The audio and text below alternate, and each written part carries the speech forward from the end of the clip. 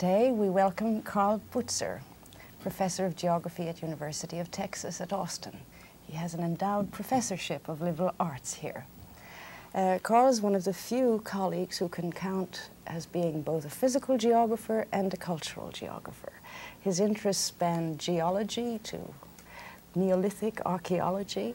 He is just as much at home in North America as in Europe. He has conducted research in the Mediterranean, in Africa, and particularly in Spain.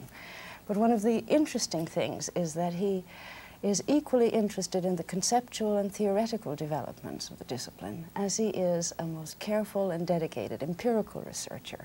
You are a very complex person, Karl, and I'm fascinated that you came today and that we can discuss something of your background, what led you to such a catholicity of interests, and what you see as exciting to pursue in the future.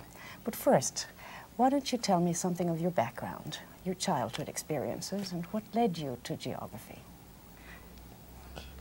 Well, I suppose that one can start that off relatively early.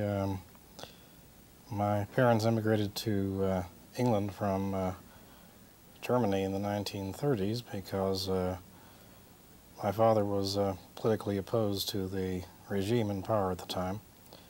And as a result, I grew up in the British and subsequently in the Canadian system, and went towards my bachelor's and master's degrees in McGill, and subsequently went back to Germany on a scholarship to work for the PhD at the University of Bonn. So in a sense, it's kind of a full circle of experiences and exposures to do two different culture worlds. And then subsequently I took my first university position at Wisconsin, and then Chicago, and finally here in Texas. So that the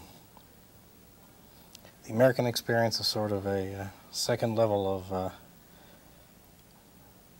shall we say, living in the Anglophone world, and obviously I feel in most ways like a North American, but the old world ties are quite strong, and with that, of course, comes a perhaps a stronger avocation than most Americans might feel to working in the old world, and also being much more sensitive to the complexity of culture in the old world. That simply comes from realizing those many little differences and signals that people give when they belong to a particular dialect group or to particular town loyalty, whatever it might be, which are things that are rather unusual in terms of the United States. But that childhood experience, how old were you when you moved from England to... I was 2 or 3 at the time. Yes. And growing up in Canada, were there any particular experiences that made you curious about geography? Well, I always liked the great outdoors, and we had a country house in the mountains, and I spent 3 or 4 months a year there, and from that grew, I suppose, a kind of intuitive feeling for field work in physical geography. It was always something I was quite comfortable in, rather than a sort of experience that somebody really grew up in an urban world, feeling somewhat out of place in the African savannah, someplace 500 miles from the nearest town. I see. Well, were there teachers? Were there certain books you read? Or was it merely the out of doors and the exploratory side? Well, I suppose that being in a country house for much of the year, I also did a lot of reading, which I probably wouldn't have done if I had grown up in the city. And in my college years, I did a lot of reading in the summers that didn't relate at all to the mathematics that I was supposed to be majoring in college at the time, and that had a major impact on me. I read in the abridged edition of Toynbee's Study of History in 2nd or 3rd year college, and that absolutely fascinated me. And subsequently, in my last year of college, I stumbled by accident into a year's course in essentially kind of a world social geography that was taught by a really inspired young geographer from Oxford who was a physical geographer and who was being in a sense, placed in a position of teaching a course that was not in physical geography, and he tried in many ways to bridge two sides of the field. And with the interests I had, this appealed to me immensely. And after about 3 weeks, I told my parents, I said, this is where I go after I get that degree in honors math. I'll do it for your satisfaction, and you feel that I have career potential, which they never believed I would have in geography. Isn't that amazing? Who was that teacher? What was his name? His name was Hugh Thompson. He unfortunately died 2 or 3 years later of a heart attack while working on the Baffin ice sheet. And so it was one of those things where you never got disillusioned later by how he turned out, shall we say, and it always sort of remained as that sort of single point of inspiration. And at McGill in the first year in graduate school, subsequently, I worked with Ken Hare, who had a very liberal interpretation of what people do, and he just sort of, in a sense, encouraged me to do extensive reading on things that I liked. And I tried to search what there was in the geographical literature that related to, in effect, the kinds of cues that I received from Toynbee's book.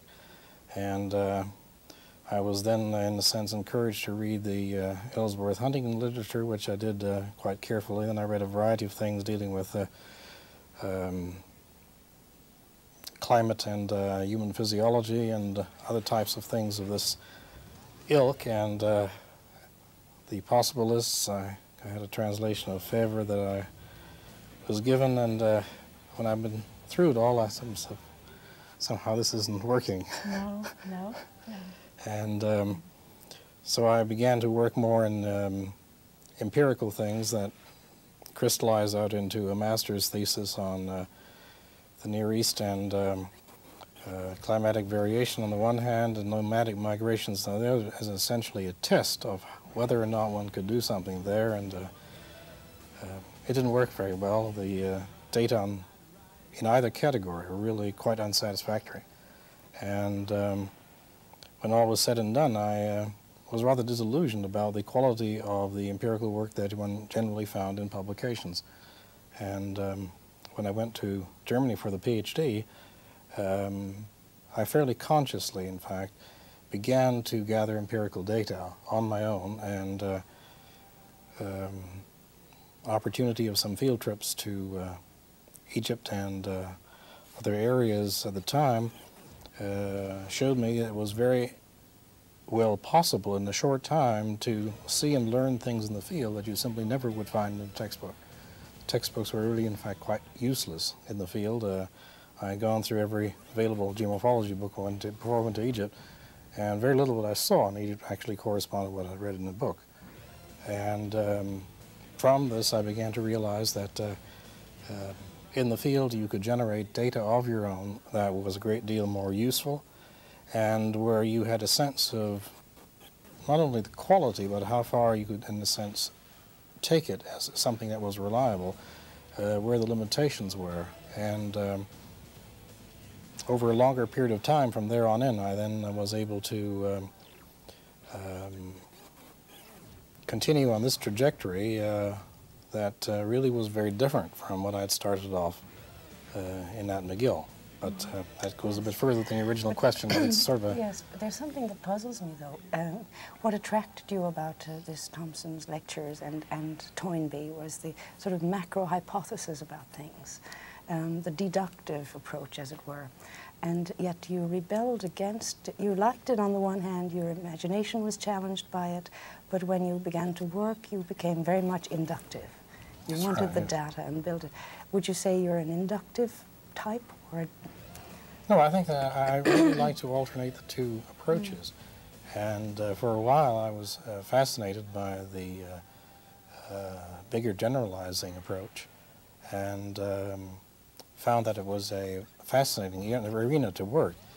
But eventually I realized that it wasn't possible to do this in a way that was really responsible, at least with the information that I had, and felt that I had to in a sense, immerse myself in the inductive type of work. And I did that for quite some time, and never lost an interest and concern with the first, but felt in the sense that this was part of a growing experience. Yes. And when I came back, it was consciously. I felt that the interest was there. In fact, I was shocked when it was while working on some moraines in northern Spain with one of my best graduate students in 1969, I think it was. We were talking quite casually, and he made the comment that I was known among the graduate students as the hyper-empiricist. And I was stunned, absolutely stunned, because I never thought of myself as an empiricist as such. And I realized that I had, in a sense, in class, always emphasized that it isn't that easy. You can't generalize that quickly on this, and so on. That this had, in a sense, been a kind of almost a preoccupation. And from there on in, I was conscious of this as a sense of in the sense of giving a wrong signal. And I then began to much more consciously work towards being at the same time constructive and seeing what one could cautiously devise by way of, shall we say, normative views on something, and to balance out my natural tendency to be perhaps hypercritical at times with a more constructive way of looking at things. And so I began to be much more concerned with developing models, should we say. But that was a real shock, and it, in a sense, told me that my classroom posture, at least, was not in conformity with the way I really thought. Isn't that interesting?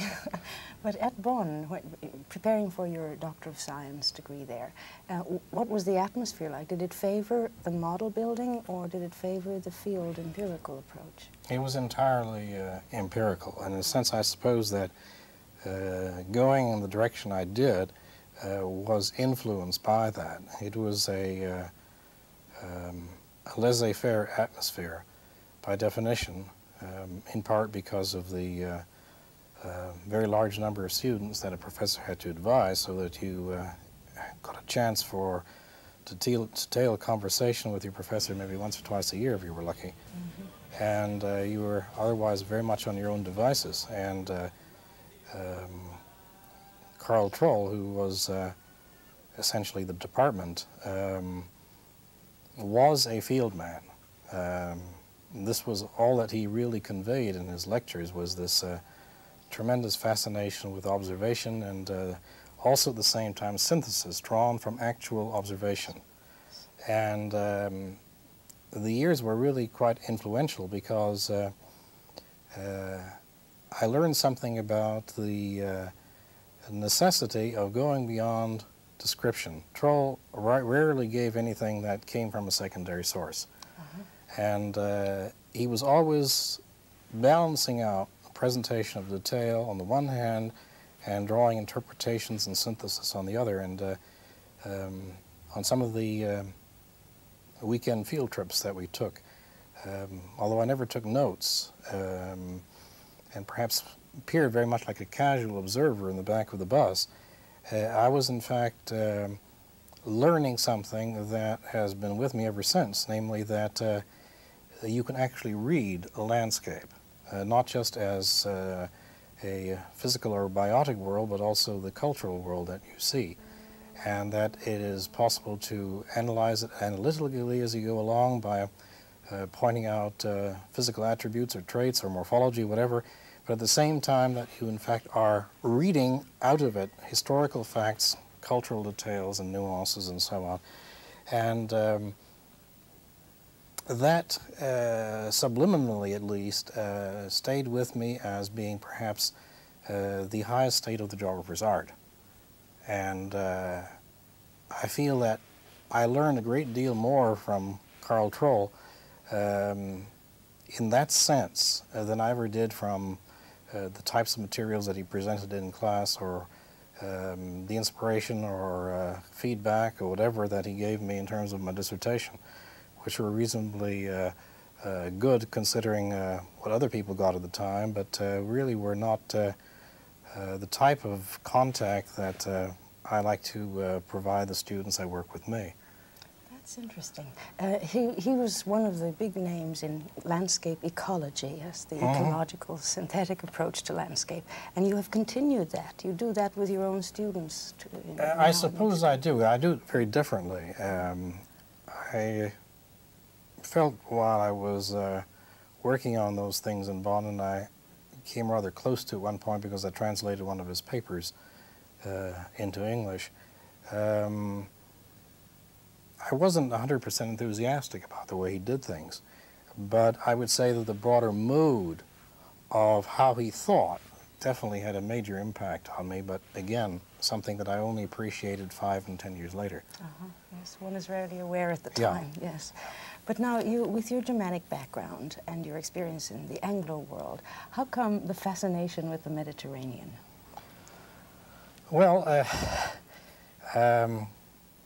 that is very much an emotional thing. To work in an area with enthusiasm, I really have to be excited by it.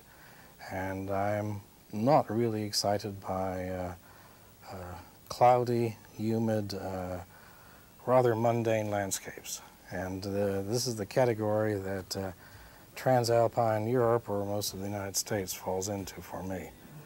And in 1954, I took a trip to Spain, and I was on this rather old, rickety wooden carriage, crammed in with a lot of people, and at dawn, I looked out of the car and saw the pink glow of the sunrise on the wheat fields of northern Castile with a few puffs of cloud.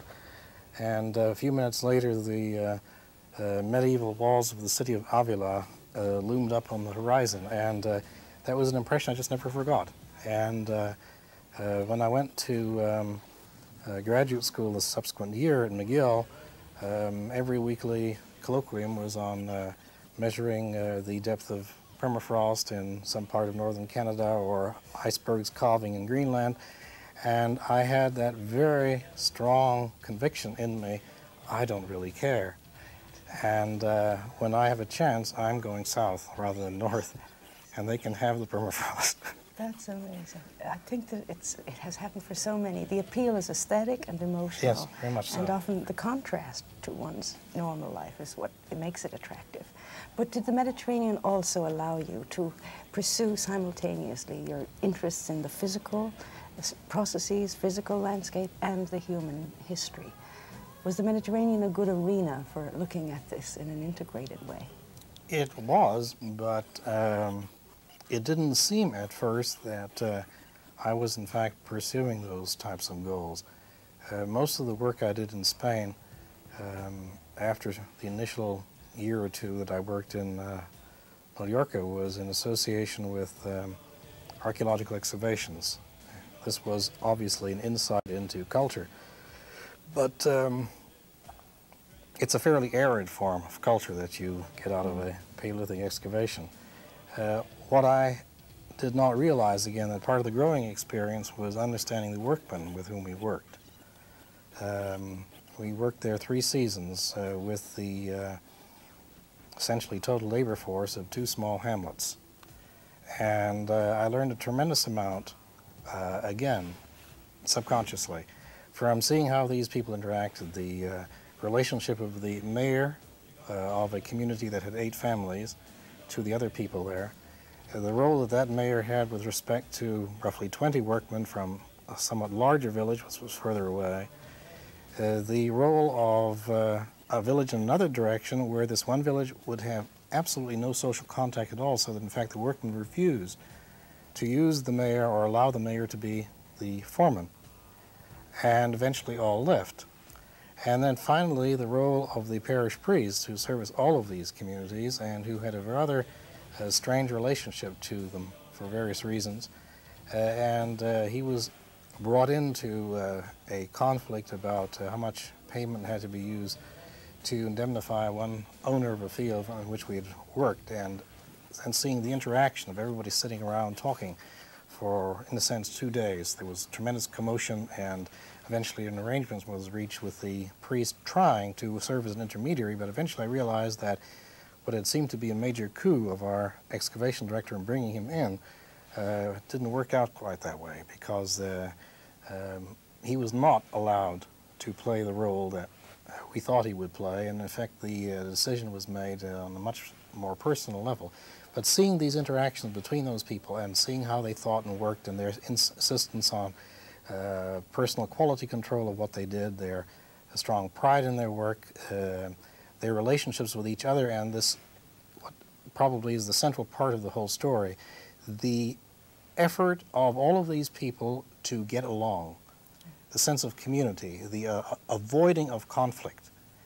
This was something that stayed with me in an incredibly vivid way, so that when I eventually became more and more explicitly involved in cultural features, phenomena, and became engaged in work in younger time ranges, it was unconsciously the experience with these people that always came back to me. This was a real world of interaction. It was a kind of a laboratory where I had grown up without realizing it was a laboratory. And the sum of all the things that I learned in Spain that dealt with contemporary Spain and traditional lifeways, and particularly agriculture and livestock and so on, actually came from these many years of working in context of Paleolithic and so on excavations. In the course I gave last year on historical geography of Spain, I finally packed out all my slides, and they were about 6,500 taken from Spain in those earlier years. And from that I was able to put together an incredible cultural geography of settlement types, of traditional agriculture, herding, and so on, that I'd obviously been subconsciously paying attention to along the way, but had never really seen as part of something in the bigger scheme of things. That was marvelous that you were open to learning something from the experience, instead of just being exasperated by the fact it wasn't operating like a German situation would operate. I mean, the social geography of the actual site gave you as much information about life Ultimately, as yes. the archaeology did. That was marvelous. And in fact, I began at that time to interview people about things, did not in fact realize that I'd begun asking people about how they did things and why at that point, namely from the point of view of trying to understand the differences of soil quality, which was directly relevant to the work. But for the first time there, really was experimenting in terms of asking people about how a soil type is called, how it's distinguished, what the advantages and disadvantages are, and so on. And that sort of opened up that first door of what you get from asking people, as opposed to just sort of traveling by car and making inferences, which are often quite wrong. It's kind of ethno-methodology, yes, it without was, calling it that. Yeah. But I don't know where the archaeological element came in first for you. Was this during the Bonn years? Or? Yes, it happened. There was a logic to it, because the dealing with nomadic migrations, which sort of started the whole thing off, brings you into culture history. When you then work with geomorphology for a longer period of time, the sense of extension of time into the Pleistocene is very easy. You then have to deal with the prehistoric record. So you read the prehistoric literature, you try to find out what the criteria are for attaching cultural designations to Nile terraces or whatever it might be, so you become involved. It then happened that on my second trip to Egypt, Karl had just heard about a young Egyptologist that was going to work in Egypt on a survey, looking for very late prehistoric sites. And he suggested that I might want to get in touch with him to perhaps coordinate our work, because this might give me some good opportunities. So we spent a longer period than I care for walking up and down the sides of the Nile Valley. We walked, in effect, half of the stretch from Luxor to Cairo in the process, and we didn't get along very well at all. But the constant questions that he was raising gave me a very good idea about what people coming out of the humanities don't understand about the landscape, or the logic of why there are settlements here and not there, and what are strategies of where we should be concentrating our looking efforts, because there's a good probability of finding something there as opposed to someplace else. So from this I began to develop an explicit sense of strategies of, you might call it archaeological excavation or other survey, that come from criteria of landscape classification, and trying to integrate these two and find a logic as to why you would or would not expect a site here or on this particular stretch. So the interest in archaeological problems very concretely came together at that time, and I was, engaged in this type of thing for a long time because of the opportunities that this type of work offered in an era where the National Science Foundation had discovered the concept of interdisciplinary research.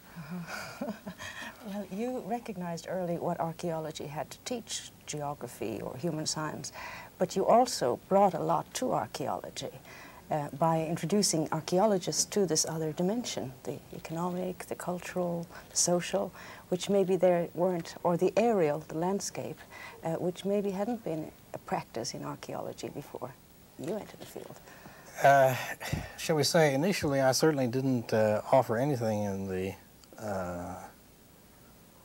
cultural arena, because in a sense I was trying to develop a set of systematics of how to bring, shall we say, landscape criteria into a framework that could be used in archaeological research. And there was another stimulus to this, that when I went to Wisconsin, I was not allowed to teach a course in geomorphology. Geomorphology, under the title geomorphology, was a prerogative of the geology department, hence it was a hands-off issue. And at the same time we had a gentleman in the department that taught landforms, so that was closed. But the suggestion was made that there is a course on the books called Introduction to Historical Geography.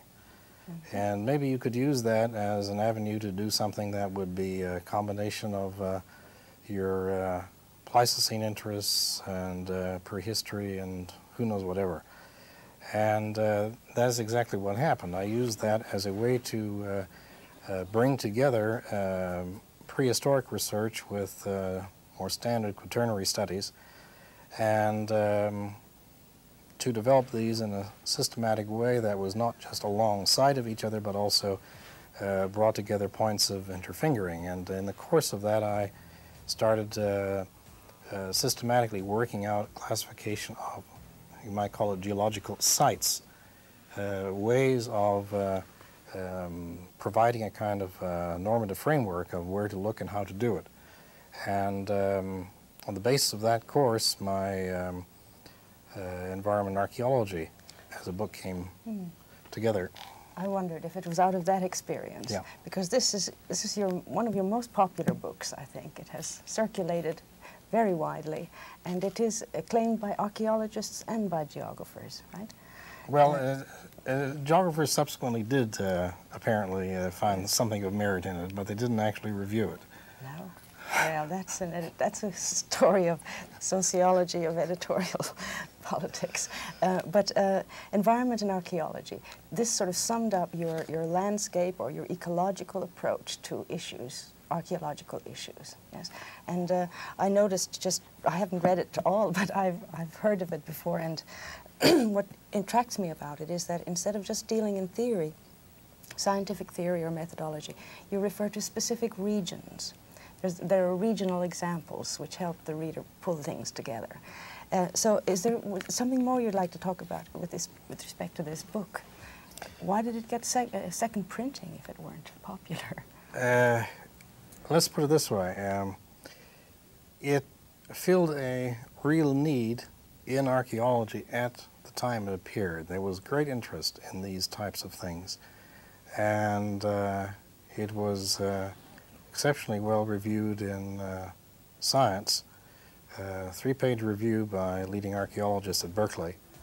And this came in the department at Wisconsin at a very opportune time, because the word was just going around that I'd written this absolutely absurd book.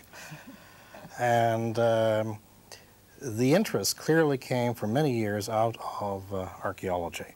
This is where the sales were, and archaeology students were buying it, and it was being used in classrooms to provide a framework of what was in effect geography, remedial geography perhaps in some ways, for archaeologists, because it provided a synopsis of the physical environment, biotic environment per se. It provided an introduction to more specific environments that concerned time ranges and areas in the prehistoric record.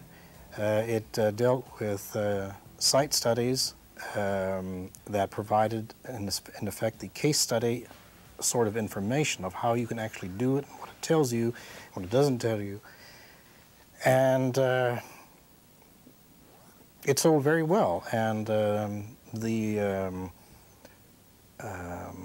need for a second edition came from exactly that market. And the book was, and I was quite surprised about that, cited as the contribution that the geographers gave me the award for in 1968. I'm still not sure who was on that committee, but I was flattered that somebody had noticed it.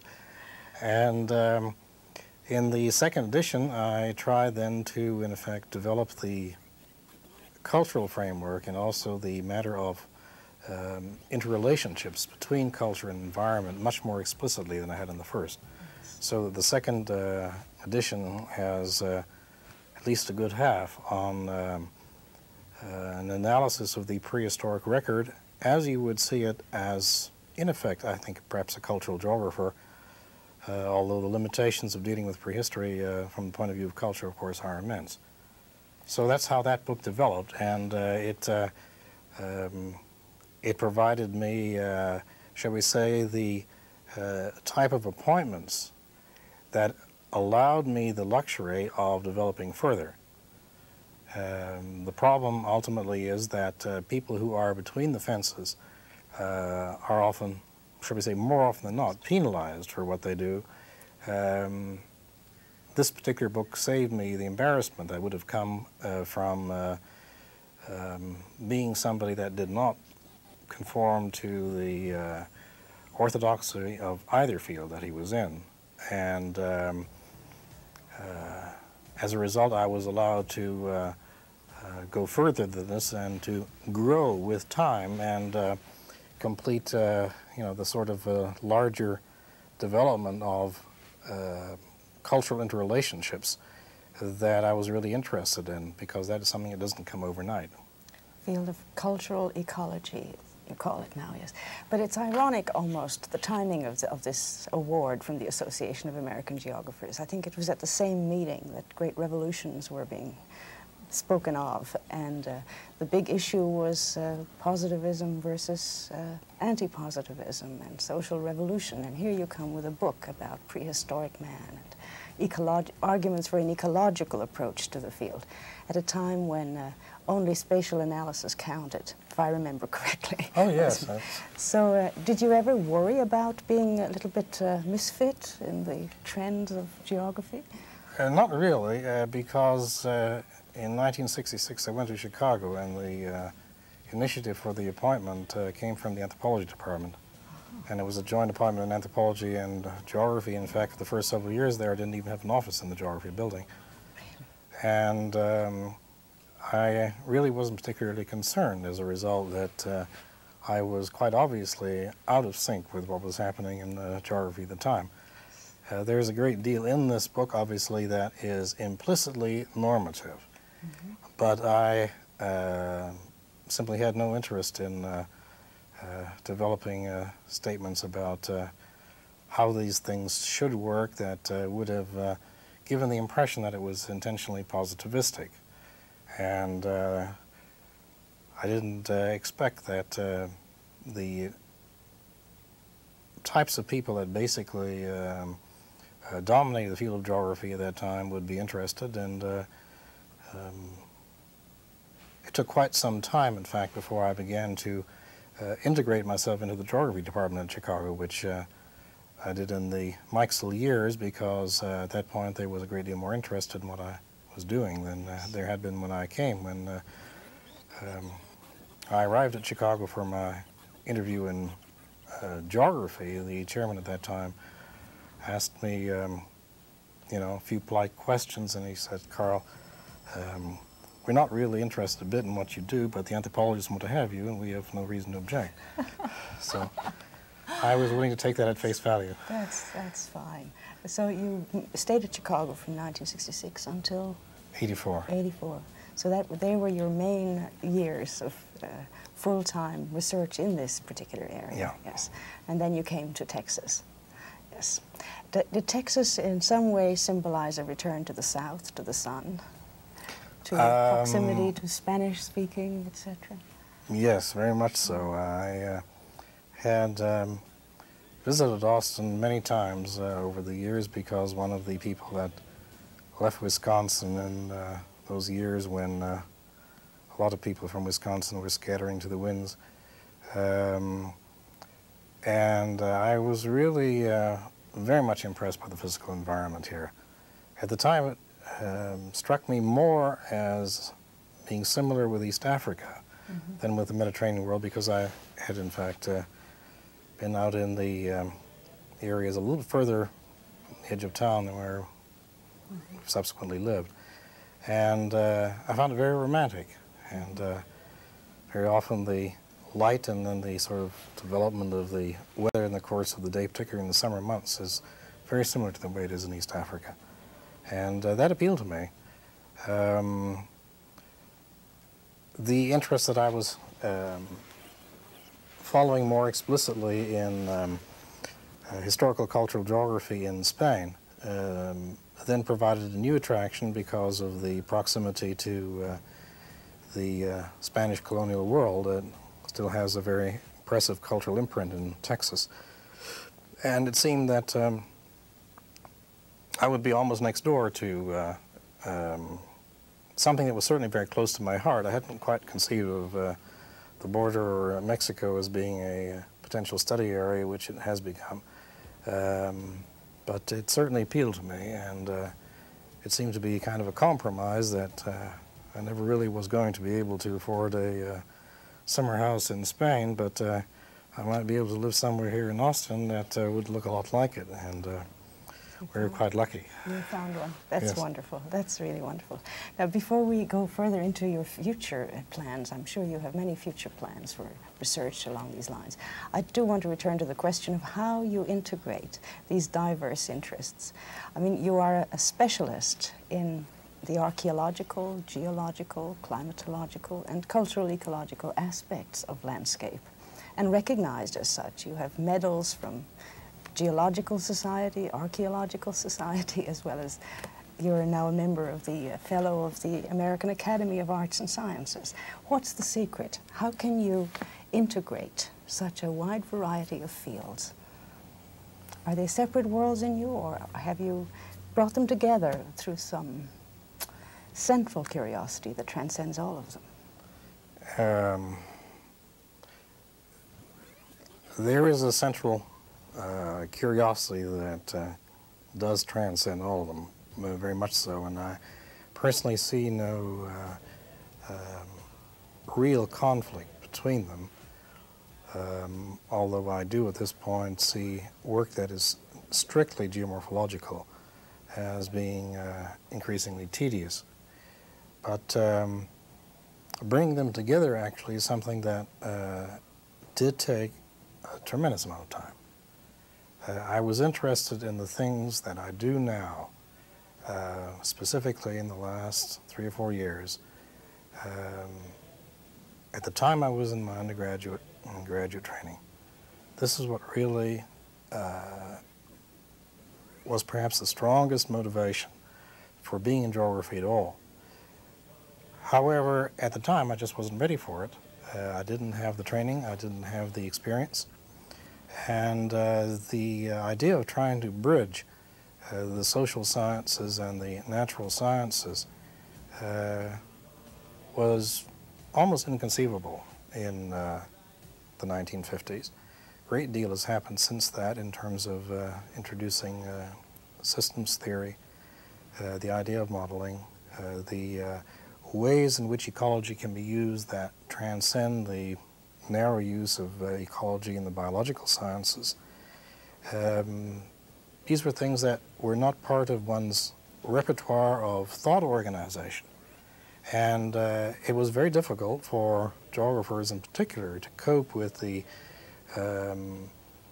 duality of cultural human interests on the one hand and their traditional interests in the physical and biotic environment on the other.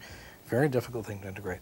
Mm-hmm. And so in a sense, I started off with the interest in the one area, then found myself drifting into the other for the reasons I've sort of outlined. And in the process, I became a physical geographer, not because I had any great conviction that I wanted to become one, but I became one because, in effect, I was learning my professional craft. And after having acquired the necessary experience there over 10 and 15 years, depending on how you want to define it, I then gradually began to work my way back into the much more explicit coping with cultural concerns that my increasing sophistication was allowing me to do. And so as I make that last 10 years of transition into what I'm now working on, I'm following, in fact, a fairly conscious strategy that has been with me for a long time, but which simply could not be implemented overnight. So I would say that doing this type of thing is something that cannot be done immediately. You have to acquire the expertise and professionalism in the natural science part of the field, which is something that cannot be done easily. And this is one of the major problems that archaeologists have in trying to implement some of these working methods in their field, because in a sense they hope that by taking a course or two, they've mastered the ecological approach to archaeology, and of course it doesn't work that way. Even taking 3, 4, 5 courses doesn't do it. It's something that really has to be worked at over a very long period of time. And similarly, to deal with culture is not something that you can learn in a short time either. It's not a matter of counting fence posts. It's something where you have to come to grips with the complexity of how people are. And I was, for a very long time in my life, really absolutely mystified what made people tick. And overcoming that as a barrier to dealing with them, and then beginning to, in fact, enjoy the complexity of people and their reactions as both individuals and as communities, working, in other words, as aggregates. They try something else than what they are, in fact, doing as individuals, and learning, in a sense, the different levels of what a particular statement, an action or an actual verbal statement means, depending on when you hear it and how it's being said, and reading between the lines. These are things that, you don't pick up in a day. It takes, again, years and years. Mm-hmm. And so I feel comfortable now that I've learned enough over roughly 25 years to be able to do both things equally well and to, in a sense, see how the two come together. But it's something that you cannot train a student at the level of the PhD to do. Right. It doesn't work. Nor can you really encapsulate it in a formula such as it's all ecology, no. Or that it's all system.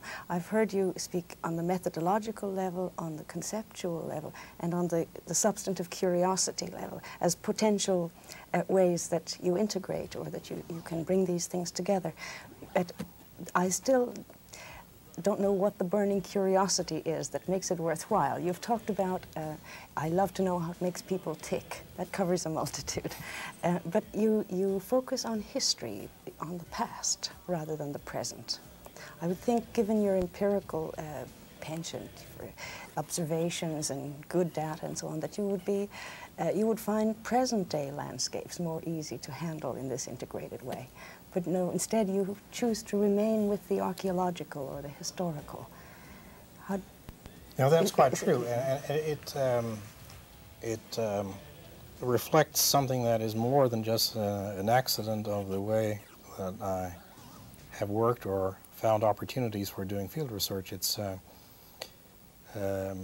deep-seated conviction that I have that if you study a synchronic situation, in other words, a totally contemporary world, whatever scale, you are faced with what is essentially the details of system maintenance. Mm-hmm. You're seeing relatively short-term types of minor adjustments. You see very little that gives you a sense of how fundamental change works. And to be able to understand the deeper-seated processes, I feel very, very strongly, you have to work historically. And these are the things I'm much more interested in. I'm obviously concerned with modern world problems, issues of long-term population growth, the question of development in the third world, the issues of degradation of the environment, and so on. All these issues pose. And I have taught a number of courses, from one on applied geomorphology to variants of my cultural ecology course that deal with contemporary issues. I've gone through the process of really confronting these issues to the point that they became a rather traumatic emotional experience. And I conveyed that in class. But I in fact find that it is difficult to convey that same sense of outrage repeatedly year after year in the course, or even after 2 or 3 years. And to me, the issues really are understanding and finding from different levels of understanding something about the range of potentials of what might in fact happen that are not necessarily part of a sort of a gloomy prediction, cause and effect type of issue. And what I get out of my work is that the decisions that people make are very often totally out of the realm of what you would have expected. In our case studies that we've done in eastern Spain, the entire region is part of a broader phenomenon in Spain at that time.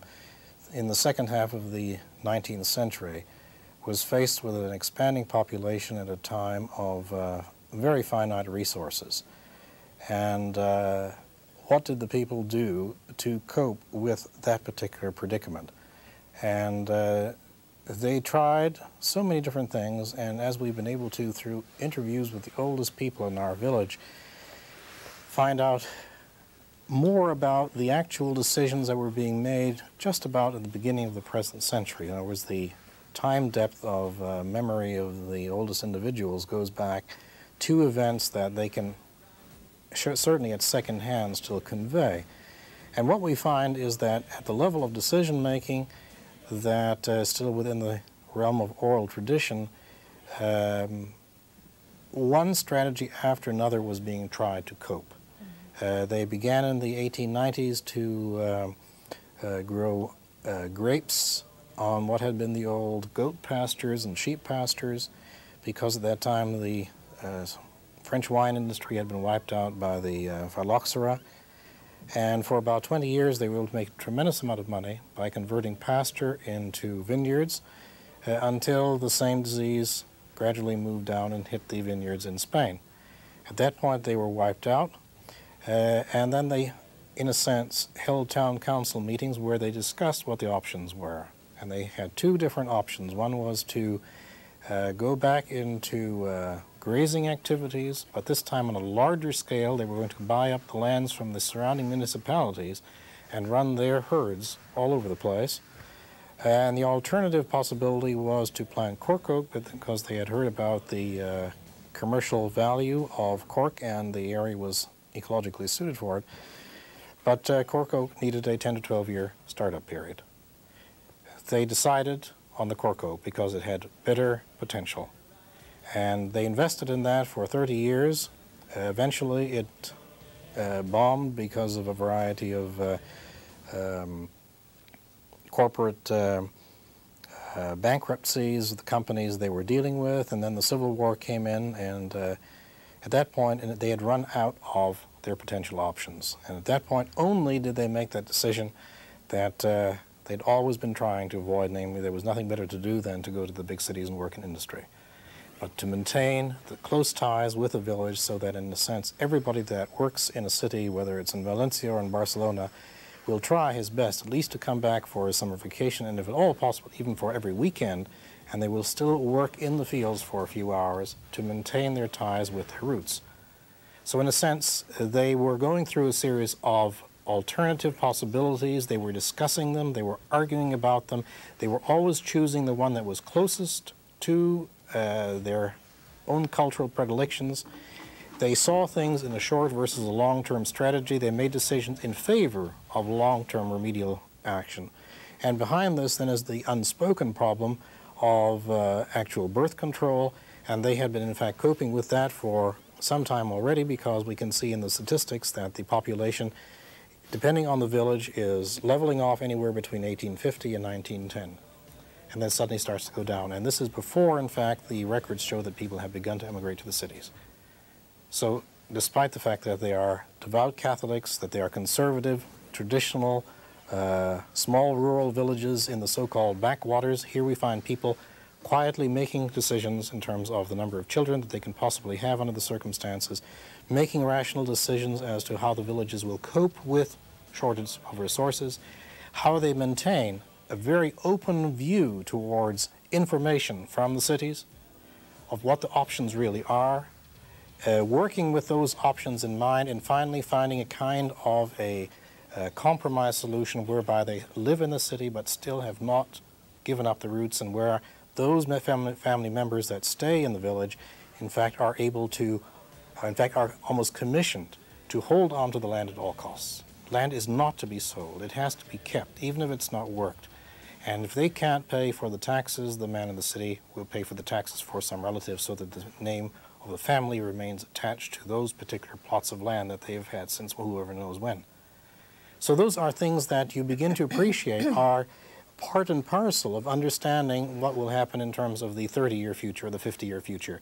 You can't just look at the UN statistics and say that the birth rate has been going so-and-so, the carryover in terms of demography tells us we're going to have a such and such high population level. This will mean so-and-so for the pressure on resources. It will mean that for environmental degradation, and we will have this and this kind of a disaster.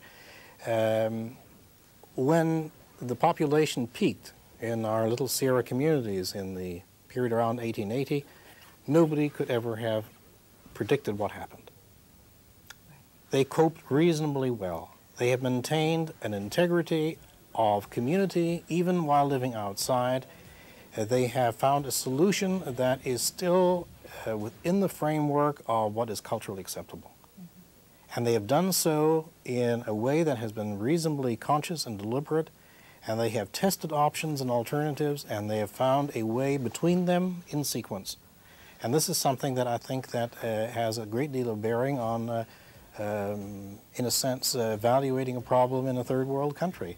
One can't simply assume that these are big trends that you can look at as statistical aggregates and that will lead inevitably to a certain set of outcomes, because in a sense those people are just as rational, as discursive and interactive in their community settings as our people were too.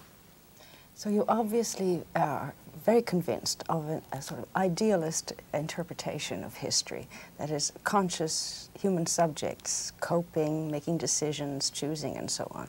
Do you reject the kind of structuralist way of telling the story, that it's economics and material realities that really dictate the course of history? I'm afraid we've run out of time. This is enough for another tape, I'd say. Okay, sorry. 5 minutes. Oh. 5 minutes, we finished. What is your most important future plan,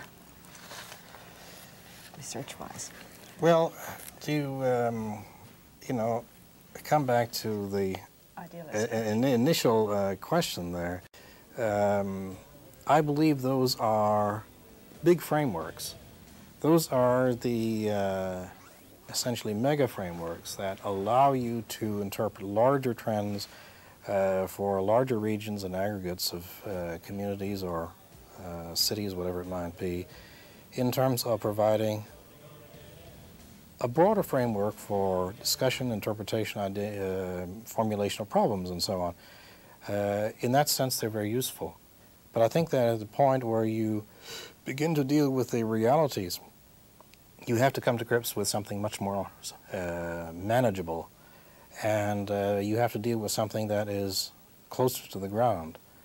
And whether this is done in terms of an archival investigation or an archival plus archaeological type investigation, as we've tried for the medieval period, or whether you try it from some of those sort of mixed interview and historical kinds of approaches we've used for the last 150 years, you do have to come to grips with the mechanics of how things have worked at the microscale and what have been the basic motivations. What have been the value systems that have been most sacrosanct in terms of when hard decisions have had to be made.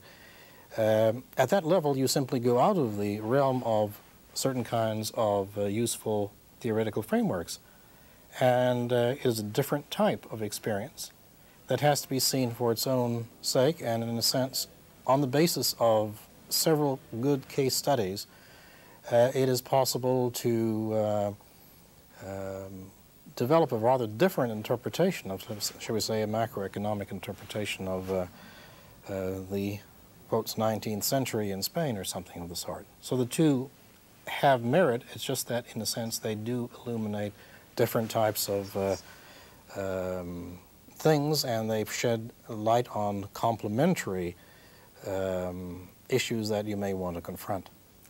And what is your most exciting new research frontier in a couple of minutes?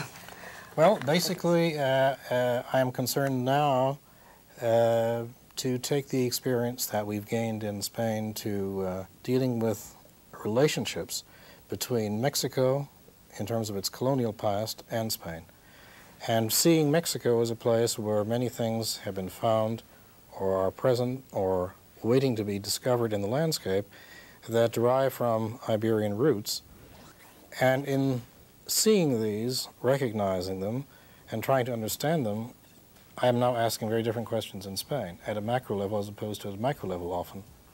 And I find that this going back and forth now between Spain and Mexico is becoming a very fascinating arena of trying to implement a kind of cultural ecology that is, I suppose, comparative. That's a wonderful horizon toward which to face. You've given us a tremendous insight into a very complex and interesting life experience. And what is most challenging, I think, is the way you persist in learning something new from each of these experiences. Thank you very much, Karl, for coming today.